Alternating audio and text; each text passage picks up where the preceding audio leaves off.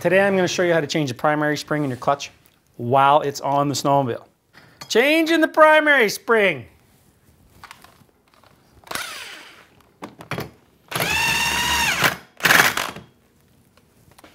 So to change the primary spring on a pole layer S, you do not have to take the center bolt out, or the clutch bolt they call it.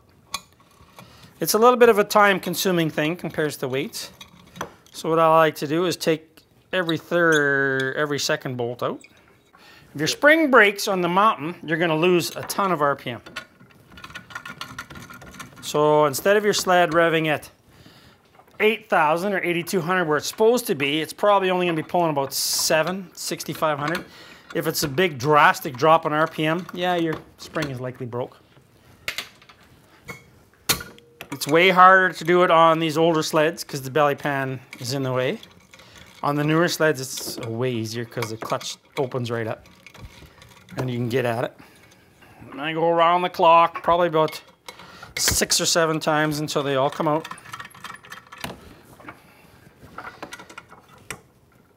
If you loosen one more than the other too much, the bolts will get tight in there and they will break. If you haven't noticed, I have a few springs kicking around the old Digit 9 layer here. Like, I have way too many springs. A lot of guys don't change the spring on their snowmobile ever. A lot of times a spring will wear out. So what does that do? Well, your initial is going to be softer, your finish is going to be softer. What does that mean? That means if you have a 130, 340 spring in your sled, it is now going to be a 120, 320. So you're going to have, it's going to engage sooner, and it's not going to have the high RPM or the top RPM that you're looking for in your sled. So you want to put a new spring in it or change it to something different. So now that I got them just about all the way out, I'm going to start taking them out. By the time the spring's almost out, it doesn't have a whole lot of tension on anymore because they're short. Unless you're running an aftermarket spring, they're usually a little longer.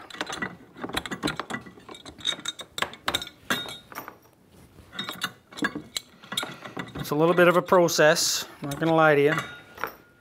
It's not super easy, especially on these sleds. So you take the cover off. When you take these covers off, this is an aftermarket one, but the stock ones have a little X on the inside. Make sure that lines up with the X on your spider of your clutch. Those have to line up to keep it balanced. So once you get the clutch cover off, these old sleds are kind of great because you can fish this spring right out of the hole.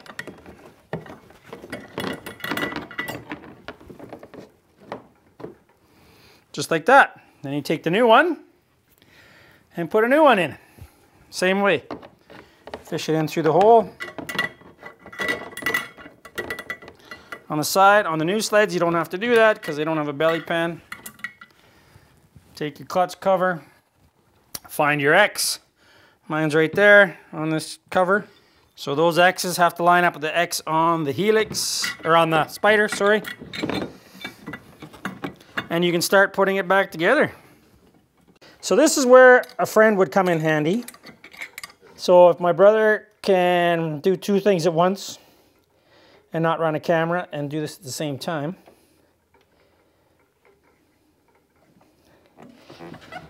Hang on. There we go. So he can get that one started at least. Keep going. Keep going. Yeah, watch your fingers. Okay, that's good. That's good. I'm going to go around to the other side. Pinch this in. Get a bolt in there. Once you get one started, it's not so bad. So at this point, you can just keep putting all the bolts in.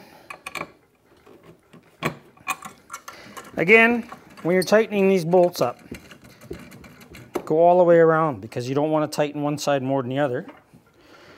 A, you're going to wreck the fiber bushing on the clutch plate.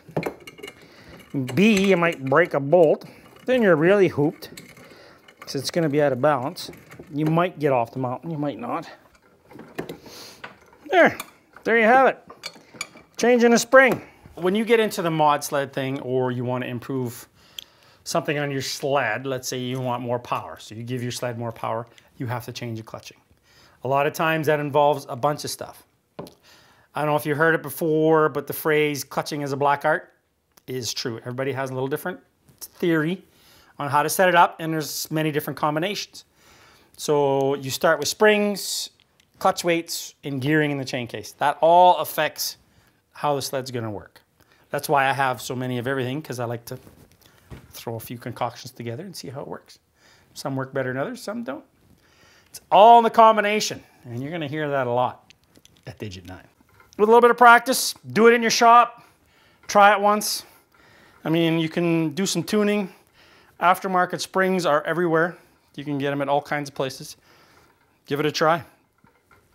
If you thought this video was helpful, help us out a little bit, subscribe. Get onto that button down there, guys. Please subscribe, and make sure you click on the bell notification so you get all of our latest and greatest videos.